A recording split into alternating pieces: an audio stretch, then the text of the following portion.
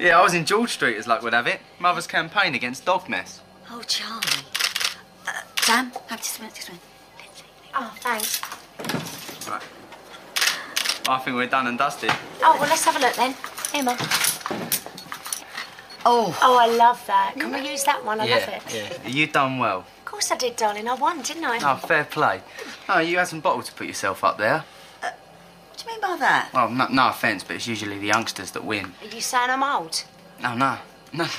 Anyway, so it's amazing what you can do with these things. Yeah, and if my brothers were here, they'd show you what you could do with that. Sam. Excuse me, mate, but what is your name? Should be in early next week. Well, it won't be hard to find you in that poxy little paper of yours. Do you believe him? Never mind, darling. You still got your crown and no one can take that away from you. I'm going upstairs.